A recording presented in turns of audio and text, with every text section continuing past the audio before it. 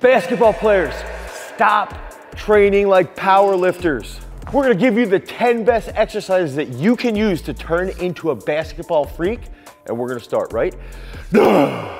So whether you're playing in the G League, the NBA, the NCAA, you're playing high school basketball, maybe you're even in a rec league, no matter where you're playing, basketball needs an explosive first step. We've got to be able to have high levels of power output bilaterally, unilaterally. We have to be able to contort in air and do this for over 60 minutes. So we have to be extremely explosive, we have to have endurance, and we have to be explosive unilaterally and bilaterally. So how do you develop that elasticity and explosiveness while jumping? How do you limit your body from getting fatigued so that it prevents you from crossing over your opponents and getting to the hoop? A quick answer is getting to the fold as quickly as possible. I was fortunate enough to listen to Al Vermeil, and he was the strength coach for the Chicago Bulls when they won 6 straight world titles. And he would talk often about triple flexion, catching a clean, dropping into a jump,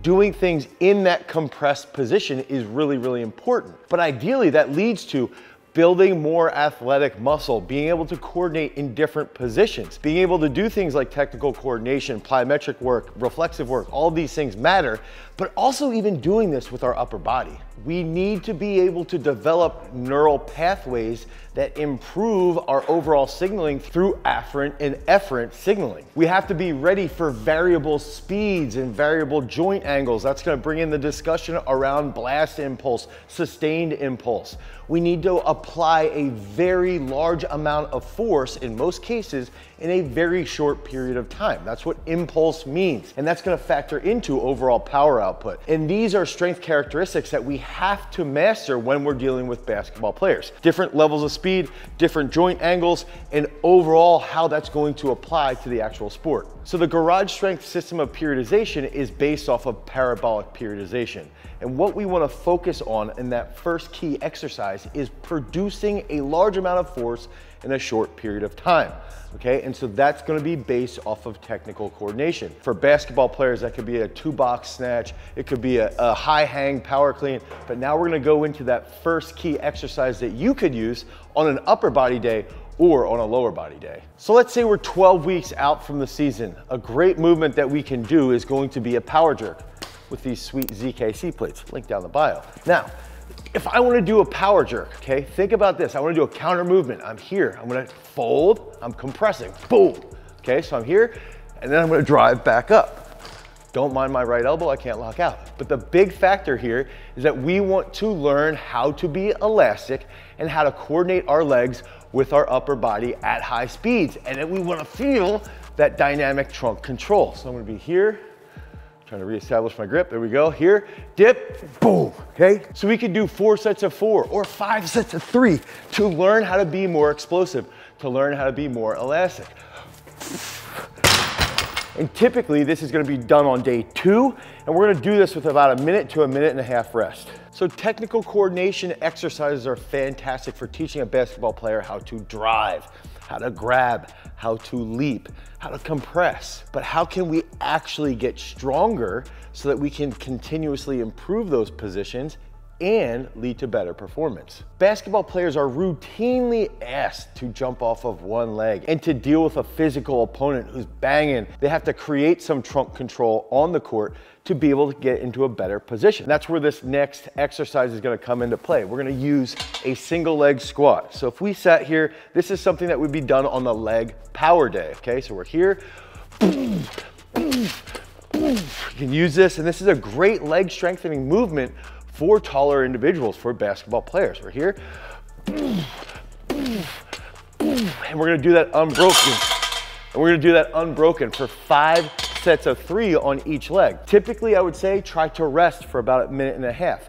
If you wanna get creative, you could throw in a crazy rotational movement like a side medicine ball throw or a rotational jump lunge, but that's not even gonna be part of this video. Just use that and keep that in your back pocket if you wanna get a little bit more creative. Now, the next absolute strength exercise is gonna help you when you're trying to be more physical with your opponent, when you're trying to actually grab, bang, get those strong shoulders, be more stable overhead. And that's gonna be a simple military press. And a lot of basketball players are always worried that, well, if I build my shoulders too much, I'm gonna miss my shots. That's not the case. Get that out of your head, okay?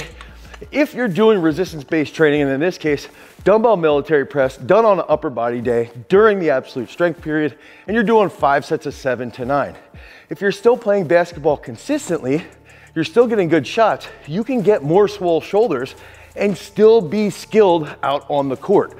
Okay, so just keep that in mind as you develop strength. I would recommend after dumbbell military press, rest about 1.5 minutes to 2 minutes. I'm still concerned that lifting weights is gonna make me big and bulky. Yes, the potential's there if you're training like a power lifter or a massive bodybuilder like Jay Cutler, but just look at the Greek Freak. Look what happened when he started to pack on more weight and what happened to his play. And that's why we're bringing on day 3, the athlete day. So as you gain muscle mass, we need to make sure that it continues to coordinate at really, really high speeds. We need to use things like plyometrics so that we can really hone in on our skill to jump off of 1 leg, to jump off of 2 legs, and in turn, open up that court and that attack even further. Plyometric exercises are key under that skilled strength umbrella, which is why you'll find these next couple of movements inside of our app, Peak Strength. Pogo jumps are gonna be the next key exercise, okay? And we wanna do these to a target. Now, I'm gonna use this as an example. It's not that high, I think it's around 9 feet. I could do a pogo jump just like this, okay? Here, touch, touch, and I wanna be reactive. I wanna react very quickly, okay?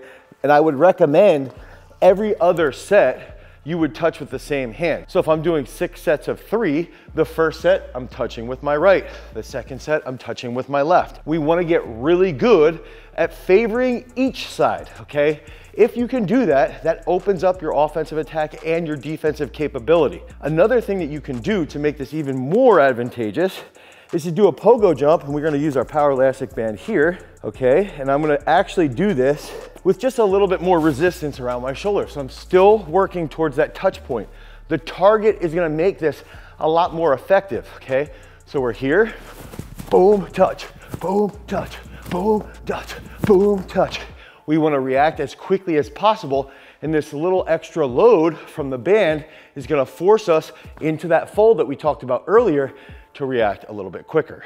We've designed Peak Strength so that every single sport program has a layout of exercises, reps, sets, periodization built towards your specific sport. So if you go inside of Peak Strength, you can select that you want a basketball program, and if you put in your peak date and even the equipment that you have available, it'll give you that custom program. Now, we gave you that pogo jump, which is a bilateral plyometric movement. To train unilaterally, we can actually do a rotational jump lunge here.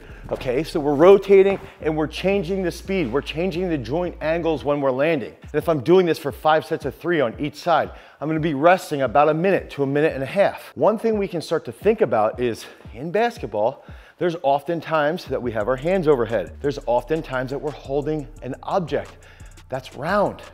Let's think about what we can do now to make this a little bit more sport specific. We can grab a nice, easy medicine ball. It only has to be 10, 12 pounds, maybe 8 pounds if you're a little bit lighter. And we can hold this in a position, as I just hit my hat, we can hold this in a position while we're doing those jumps. That's gonna create a little bit greater dynamic trunk control. And again, this is gonna be done on day 3. So we're here, boom, boom, boom, boom, boom. And we wanna react quickly, be as elastic as possible. So head over to peakstrength.app, the Google Play Store, the Apple iOS Store, and you can pick up Peak Strength for free for 7 days of training. And if you don't like it, all you have to do is cancel it before that 7 free days of training is up. The worst thing that you can do right now is nothing. So how can we get those bigger shoulders and still be explosive, still be elastic, still have touch on that shot or that pass? And this is where we want to look at hypertrophic movements. Okay, so when we're thinking about hypertrophic movements, we're going to be using compound exercises that have a little bit more time under tension, maybe a slower eccentric. All of those things will come into play. But I like to pair them, if I'm dealing with a basketball player, I like to pair those movements with some type of plyometric or some type of reflexive work. Okay, so in this case, this would be done possibly on day 5 of your program. Could also be done on day 2, but we're gonna give you a neutral grip pull-up. And we're gonna do that explosively. So I'll demonstrate here, and then we're gonna pair this with another exercise. So we're gonna do 5 sets of 5 neutral grip pull-ups right here, okay, here, boom. And we wanna explode on the way up. Explode, boom, on the way up and squeeze, okay? Be a freaking athlete. I'm so sick of seeing basketball players who can barely do pull-ups. Boom, up, oh yeah, one more. Boom, and then come down nice and controlled. Okay, now we're gonna pair that with an explosive push-up. So we're gonna come over here, we're gonna rest for about 30 to 45 seconds. While we're during that rest period, try to minimize clowning around. Try to focus on what the task is at hand. We wanna produce a ton of force in a very short period of time. And I'm trying to talk right now because there's a beeping and it's really annoying me. So we rest for 30 seconds after we hit those neutral grip pull-ups. Now we're gonna come over here, and this could be anywhere from 10 inches to 16 inches. Somewhere along those lines, I'm here, I'm gonna drop, boom. Boom, boom, one more, boom. Now, if you struggle with being explosive on a pull-up, just hit that for 4 to 6 reps. If you can't do an explosive push-up to the box, just do a clap push-up or just do a push-up in general, and then eventually you will get to that point. So what I wanna see though, is you hit that for 5. Remember we said 5 sets of 5. You're gonna rest 30 seconds. You'll come over here, you'll hit the push-ups, then we're gonna rest about 2 minutes. This is gonna be done on day 5. Typically, sometimes this could be done on day 2, that upper body power day. Okay, the next 2 movements are freaking sweet.